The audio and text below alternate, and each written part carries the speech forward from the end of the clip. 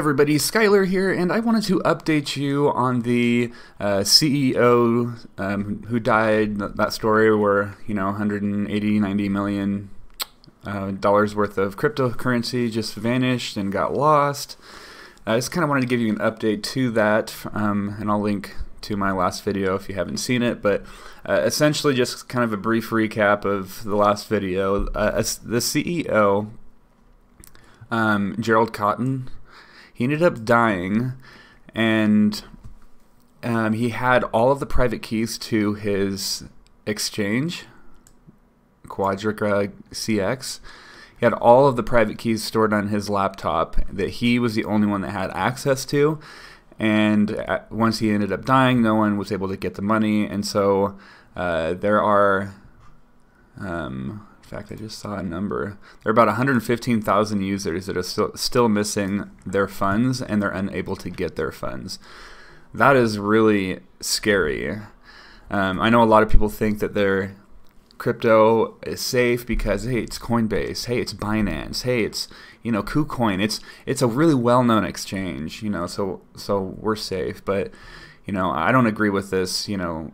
Gox claim, because we don't know what happened with Mt. Gox. Mt. Gox, for those who don't know, about 70% of all the cryptocurrency that was being exchanged on the market got hacked and stolen, and everybody lost their money in Mt. Gox. And they're actually, interestingly enough, Mt. Gox just got bought for 1 Bitcoin by, oh my gosh, what's his name? I'm slipping his name for some reason, but the crypto guy that used to be with EOS, the Mighty Ducks dude. Anyways, that's what happened with Mt. Gox, and hopefully, they say that they're gonna restore, funds, and they're bringing the website back, and they're gonna help, the people that lost their money with Mt. Gox. But that being said, what happened with Quadriga what happened with QuadrigaCX is that the CEO ended up passing away, and they just don't have access to the funds. Now, I guess I haven't actually read this article, because maybe I should have. I'll link it, but I'm assuming why they're linking it, why they're saying Mt. Gox, is because a lot of people think that the CEO faked his death. So,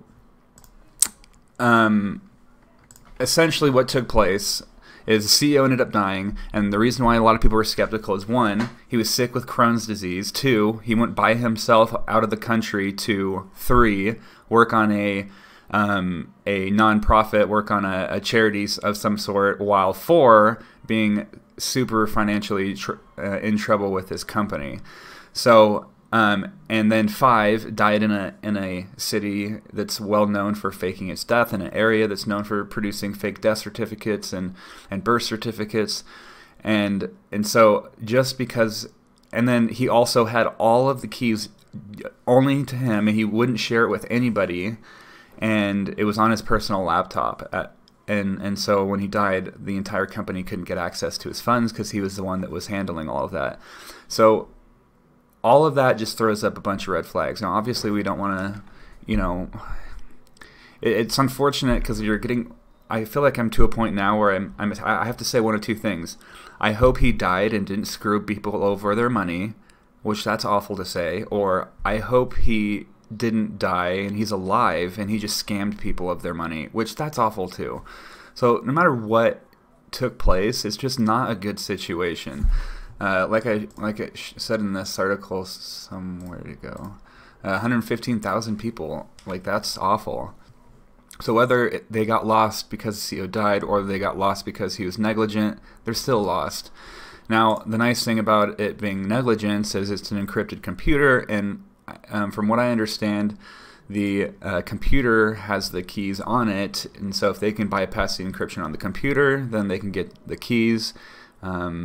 And so I don't know how secure that encryption is, or how advanced it is, or anything like that. But at any rate, I just wanted to. So I didn't know how he died and kind of the situation behind it, and this new article kind of talks about it. So I'm just going to kind of read it. So the private hospital in India where Gerald, CEO of Canadian cryptocurrency exchange QuadrigaCX, died on December 9th last year. More details have been released on his sudden death. A statement from Fortis Escorts, which I thought was an escort agency. I was like, wait, was he doing some escort stuff and then he died? Or that's like it's an ambulance service or something. But anyways, shared by CoinDesk details on how Cotton arrived at the hospital, how he died. According to the statement, the CEO was brought into the hospital in a critical condition related to his pre-existing Crohn's disease. During admission, Cotton was diagnosed with septic shock and other possibly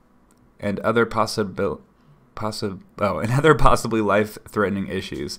The statement then explains how Cotton died. And then it goes on saying on December 9th, a patient suffered from a cardiac arrest, was revived by CPR. The patient heart condition continued to deteriorate, and the patient suffered a second cardiac arrest at 6:30 p.m.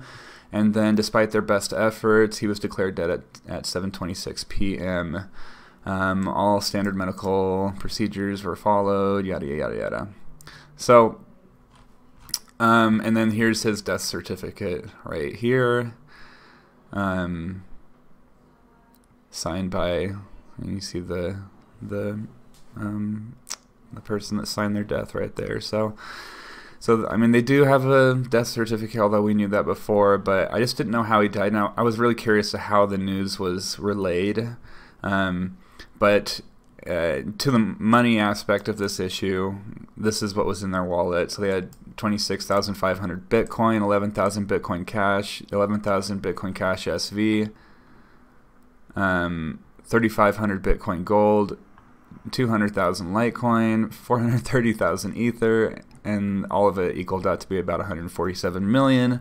I don't know if it's at the time of this article or what, but at any rate, a pretty sad and messed up story, whatever happened. I am going to continue following this just to see. It seems like a funeral would have taken place and there would have been some sort of, like, we should know whether or not he's dead or not, right? If he died at a hospital, he should have been, and maybe they have figured that out, and I just haven't seen the articles that pulled, that have come out. But I don't think I just before I even did the video, I went through it, all the news, all my news links, just to see if there's anything, and I can't find anything. So I will be updating you once I do find that information. Oh yeah, and then let me just show you this article. So it's just a sad story about a guy who lost all of his money in that exchange. He went to Canada and put all of his money, and all he was using it for was as remittance, I believe. All he was using it for was he was just going from the United States to Canada and wanted to transfer money over there and wanted it to be really cheap, and so that's all he was using it for. And as he was doing that, he was unable to get his money, and essentially now he's stuck. He had to get an apartment. He has a job now, and he's just paying month to month. He went there to like live on his savings and kind of retire, but now he can't. So we're still trying to figure out the wallets. In fact, let's read this right here. Users have accused Quadriga of faking Cotton's death to steal from their cold wallet reserves. Blockchain forensic experts also found that the exchange didn't have any cold wallets in place based on deposit withdrawal data they've accumulated from clients. So there are people even denying there was even cold wallets, and they don't know where that money actually is, or let's see, I'm seeing no indication of Quadriga ever having cold reserve wallets looking at their 3 main addresses. Whoops.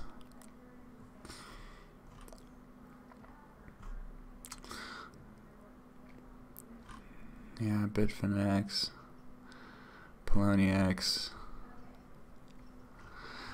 Yeah, I'll leave links to all this so you can read all of this. Looks like, oh yeah, nothing new.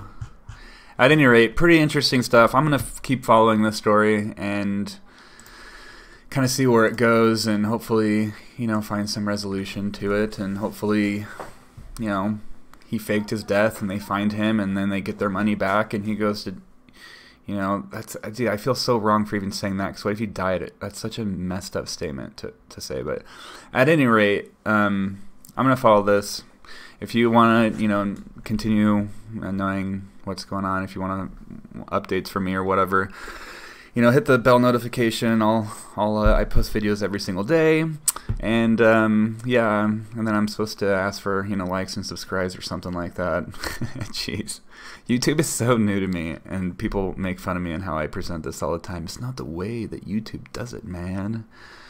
All right, I'm sorry. Forgive me. At any rate, appreciate everyone who has watched and all that, and yeah, see you tomorrow. Thanks. Take care. Bye.